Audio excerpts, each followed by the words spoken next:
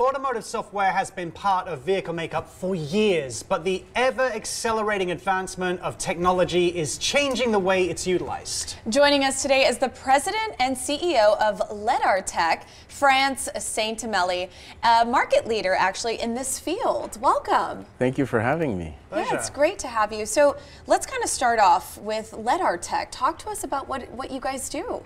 Well, we make software that really allows the vehicle to situate itself in the scene and to be able to understand its environment better. And the reason why this is important, because it allows the vehicle to make safe driving decisions. So the clearer, the more longer distance that it can see, and also how accurate it sees, what types of obstacles that are in the driving lane, or what are the conditions around the driving lane. So we use artificial intelligence to really allow the vehicle to navigate itself and make safe driving decisions like automatic braking, automatic steering, or even lane changing. We hear that term, software-defined vehicle, in all kinds of areas of vehicles, whether it's consumer or commercial. What does that actually mean for the viewer out there? The software component. Why should they be so careful in choosing what vehicle they purchase? Yeah, this is a very good question. To answer that question, I'm going to go back a little bit, because since the advent of the automobile, it's been assumed that crashes are inevitable. Accidents will happen. So all technologies have been developed to mitigate the impact of crashes.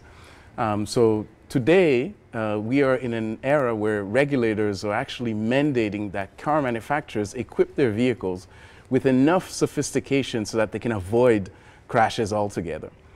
And so where software comes into play, we have a lot of technology, hardware technologies like processors and sensors that are very good. But the decision making isn't that good. And where software comes into play is it actually augments the capacity of the hardware to really allow complex decisions to be made accurately all the time.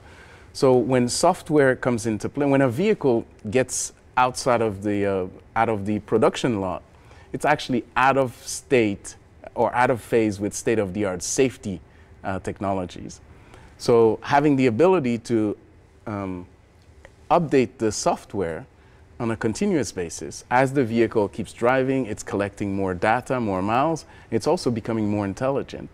And so being able to upgrade that software on the fly actually makes the vehicle safer. Unlike us human beings, the software won't get distracted. Human beings were easily distracted.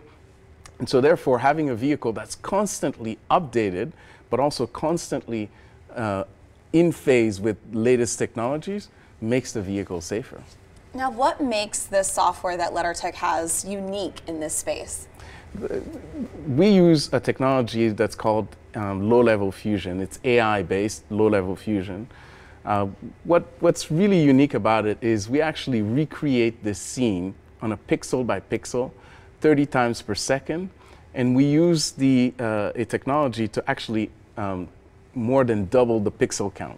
So if you can imagine, the way the vehicles are produced today, they have cameras, they have radars, and every time that the radar sees something, today the vehicle operates in a sense where the radar makes its decision, the camera makes its decision. If there is a conflict, then you have delays, and which can cause really, really massive accidents, because half a second of braking distance is huge when you're driving at 100 kilometers per hour or 100 miles per hour. I'm in the US. And so we use a technology that's called fusion, low-level fusion, which stitches the scene pixel by pixel, 30 times per second, and we do that twice every cycle. And so that's huge because it allows the car to actually brake sooner, make decisions to avoid collisions sooner, and it's reliable all the time. Wow. This is so fascinating. I think just as well, we had so many more questions about autonomous driving, about the safety features that you guys can implement. The fact, you've gone public as well recently, but unfortunately, we're out of time. But to learn more, you can visit LeddarTech.com.